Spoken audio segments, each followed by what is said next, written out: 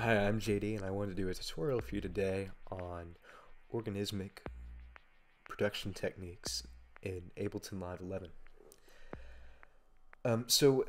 If you click on this video, I imagine you probably already have an inkling of what organismic means in the context of music production, but essentially I would define it as music that takes on a sort of lifelike character.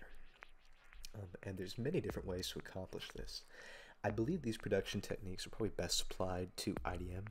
Maybe if you want to emulate Autechre, some or other artists that are under that sort of discipline.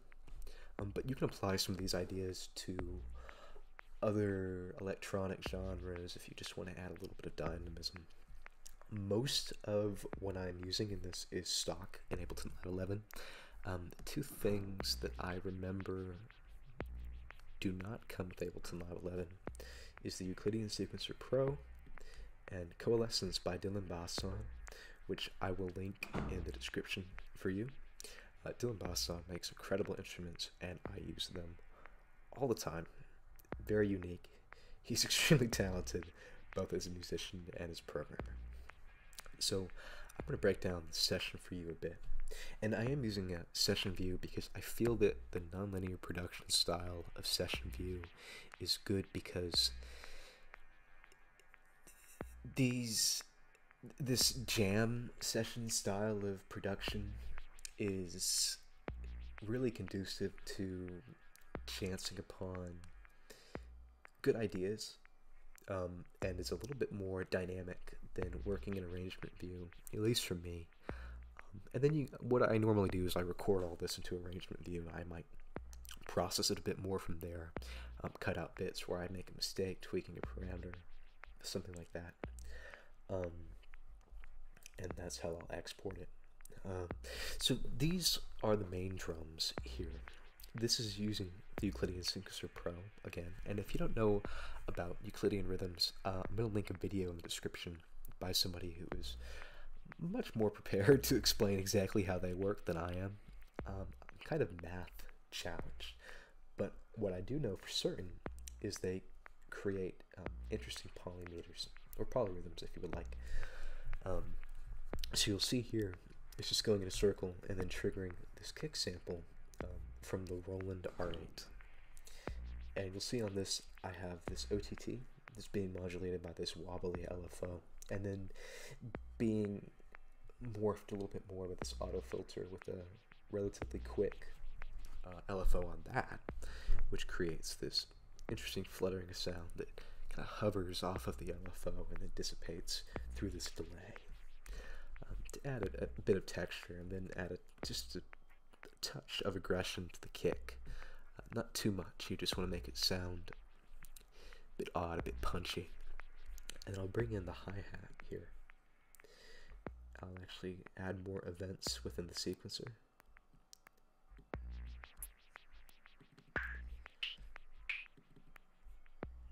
And with these hi-hats, I'm modulating the pitch at random 12 times per bar. I'm doing this mostly because it creates a very dynamic feel, which is really at the center of organismic production. But this sort of pitch modulation was something that the R8 was kind of renowned for. This pitch modulation on samples is sort of the R8 was renowned for, and this creates a sound that I feel is reminiscent of 90s IDM, in particular Autechre, in particular their EP Anti. Not much going on with this hi-hat. I like to use microfills a lot, and because that adds just a little bit more random, a little bit more dynamism, these little tiny rhythms that the listener can latch on to. I think that's sort of an interesting little tidbit there.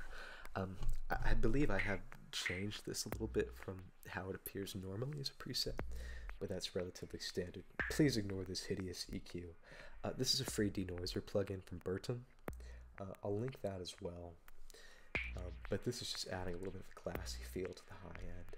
Nothing too extreme there. A little bit of a drum sharpener as well to give it some added punch so it cuts through in the mix. And here I'm using the new plugin by Bastan called Coalescence.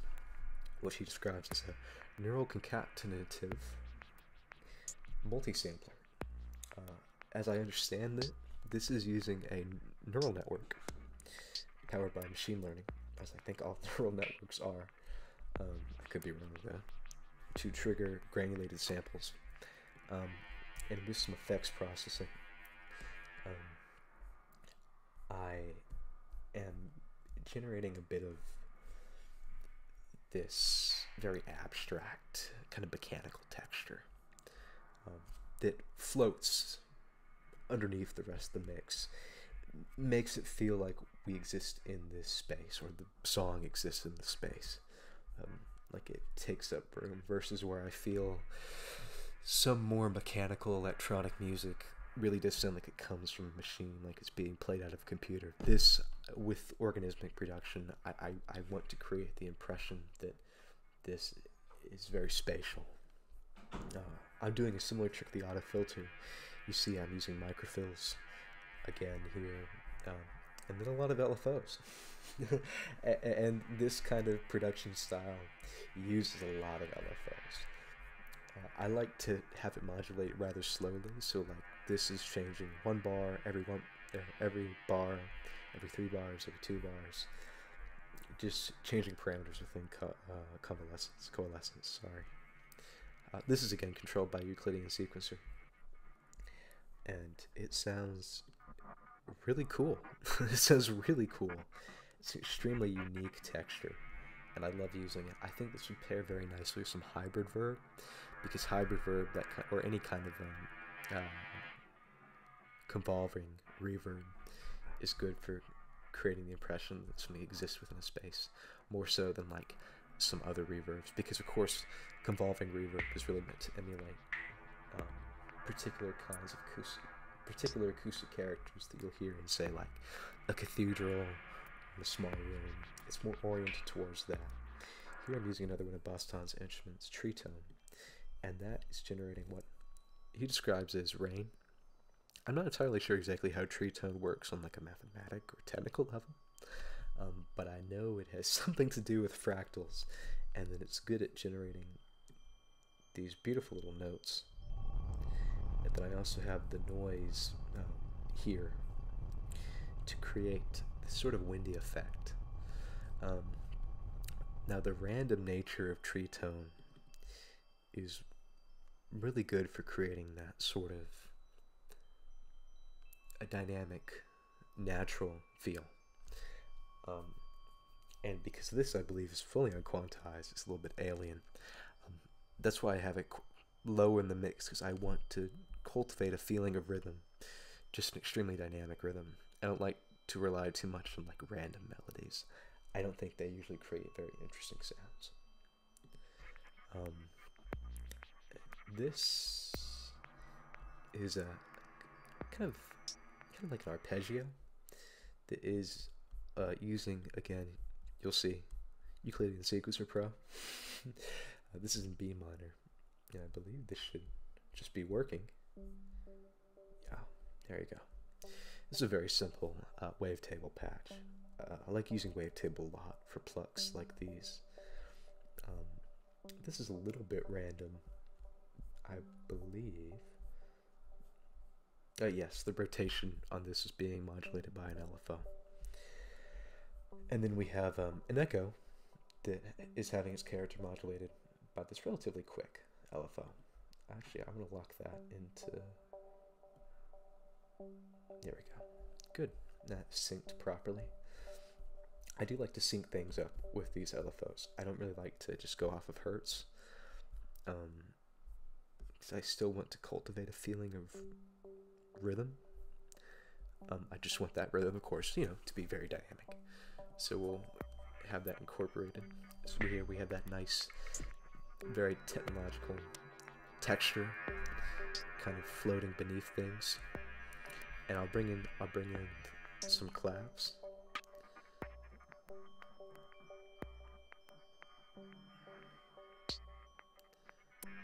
Very nice. So you can already hear it starting to come together. Let's go ahead and integrate this pluck. This pluck is really not anything that special, I believe.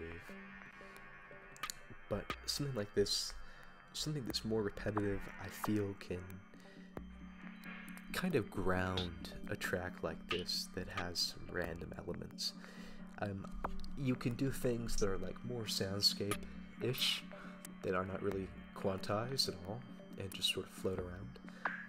But I'm still trying to create like a very noticeable progression here, and something that's done kind of subtly like this can be very nice. These are some rather dubby chords. This is G flat minor, as you can see there. Kind of reminiscent of like some of the basic channel stuff. But yeah, really nice. And then you have this delay that is letting in just a little bit of the pluck. Just a little bit. And then this filter is modulated with this LFO. And that's nice. That creates this really lovely, very atmospheric rhythm.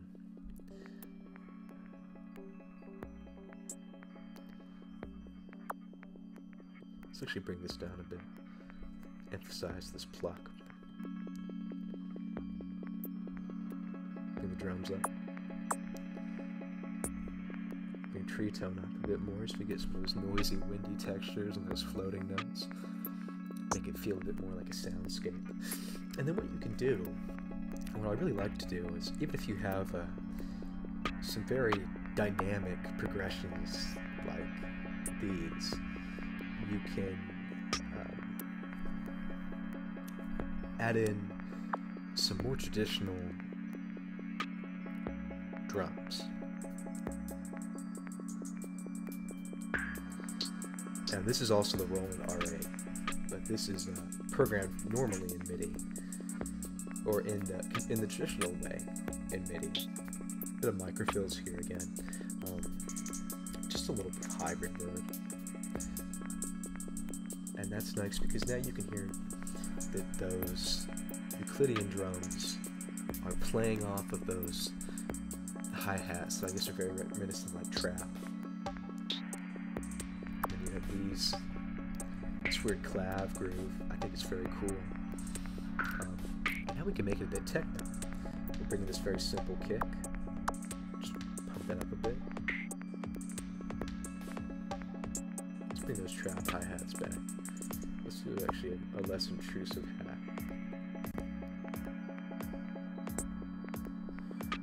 Maybe some weirder kicks, or, well, not weird, but just not so present.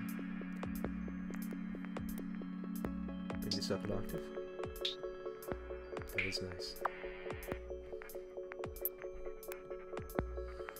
So you can hear this is very atmospheric, very dynamic. The little touches of random, the parameter and the Euclidean sequencer, or the parametric nature, not sure if I'm using that right, of the Euclidean sequencer kind of gives the impression of a soundscape, but at the same time it's playing off these more conventional rhythms, giving it life and color. Very atmospheric, very cool. It's very like stereotypically IDM, I think, if that's what you're interested in. Okay, and that's all. Thank you for watching.